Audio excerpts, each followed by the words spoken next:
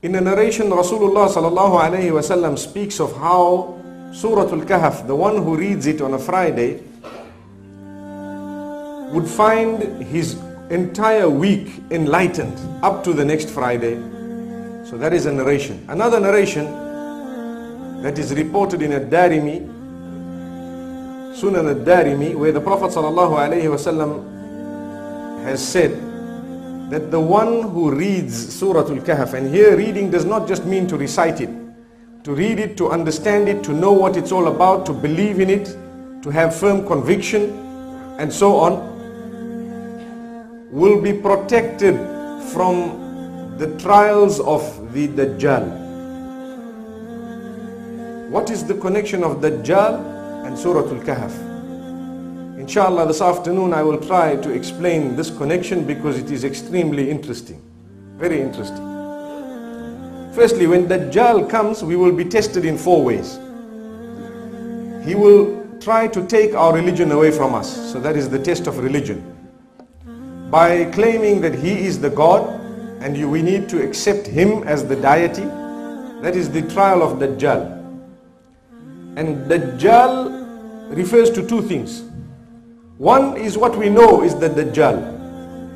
But then there is what is known as the fitna of Dajjal. Anything at any time that is connected to any one of the tests that we have been taught Dajjal will bring forth is also part and parcel of his force. It might not be him in person, but it's part of his force and part of the tests. So anyone trying to take your religion away from you is a Dajjal. This is why the Prophet ﷺ says, they will come to my ummah Dajjaluna kadhabuna qariban min 30 kulluhum yaz'amu annahu nabiyyun wa ana khatamun nabiyyin la nabiyya ba'di. There will be so many Dajjals who come. A Dajjal is a liar. And the Dajjal, the plural of which is Dajajila, used in the Arabic language, those who want to take your religion away from you. The Prophet ﷺ says, there will come people who will claim to be prophets. You should know that I am the final prophet. Sallallahu alayhi wasallam. One narration says, 30 odd people will come. So, when the real Dajjal comes, the ultimate, the final, the sign of Qiyamah, that Dajjal comes, he will also want to take our religion from us. At that time there will be famine, there will be drought, and he will say, I will give you, all you got to do is say that I am the God, and you will not die of hunger. More like the economies of the globe, all depending on one major economy that tells you, if you accept us as the gods of the world, there will be no sanctions against you. And we will deal properly with you, and we will make sure that your economy boosts and goes up. And then they come and tell you, if you do anything that we don't like, we will impose sanctions on you and you will die of hunger. Doesn't it ring a bell? May Allah subhanahu wa ta'ala grant us security. So these are the forces of the devil that want to impose their own ideas and thoughts and beliefs on everyone else. They want to take the religion away from people. So it's important for us to be protected in that sense. We all need to cling to the deen. Allah says in the Quran, وَاعْتَصِمُوا بِحَبْلِ اللَّهِ جَمِيعًا وَلَا تَفَرَّقُوا. Hold fast upon the rope of Allah subhanahu wa ta'ala. Don't be disunited. May Allah grant us unity. And may Allah subhanahu wa ta'ala grant us the ability to hold fast on this rope. The rope here referring to the Quran and the Sunnah of Rasulullah sallallahu alayhi wa sallam.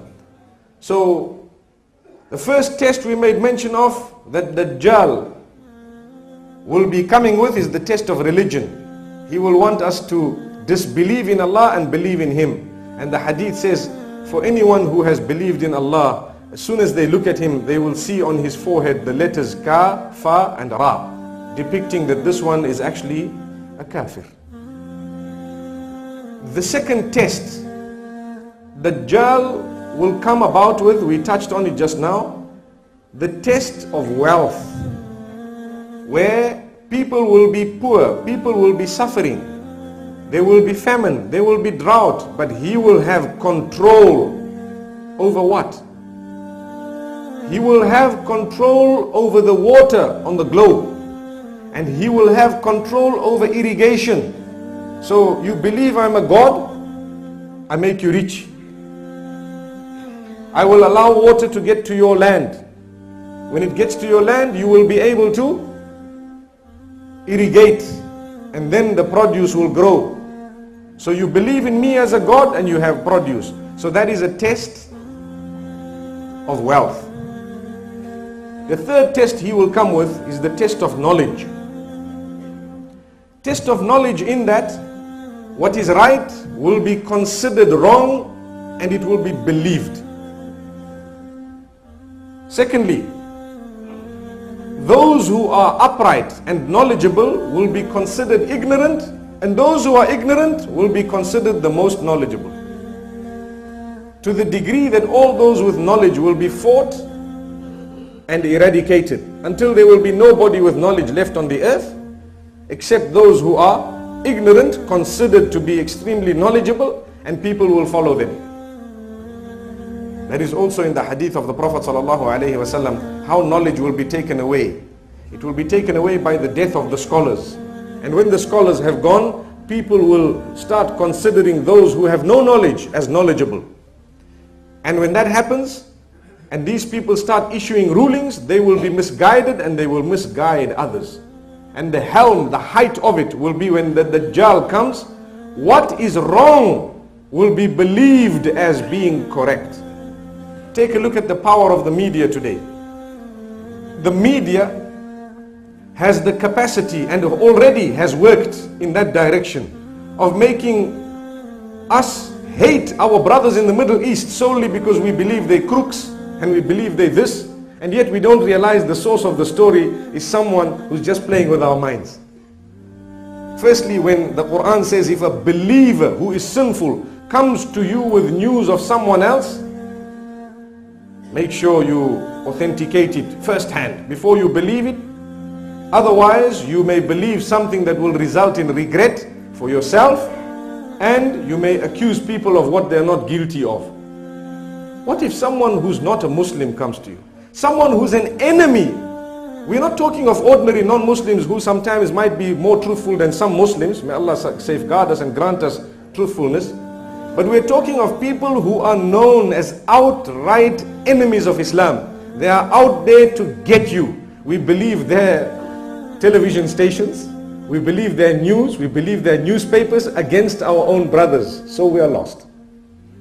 And you find in the Muslim Ummah, if we are to ask any Muslim, who are the worst leaders in the world, they'll recite the names of 20 Muslim leaders, and that's it. There we are. May Allah protect us. Wallahi, there are at times we don't know what's going on, and our information is from Dajjal. Our information is from forces similar to that of Dajjal. So there will be a test when the Dajjal comes, a test of what? Knowledge. He will take it away from us, and he will make us believe that what we have is knowledge when it is not. We need to be worried. And the last test that is made mention of, the test of power, where people would love to be powerful and they want to have authority.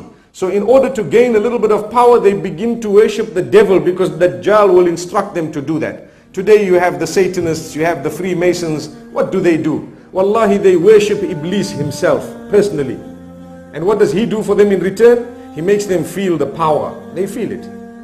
And he can toss and turn people who are standing in front of them just because they have sacrificed for him. So he gives them a power, and they become powerful, solid people, strong. They can control your mind because there is the life of the unseen that they have sacrificed for.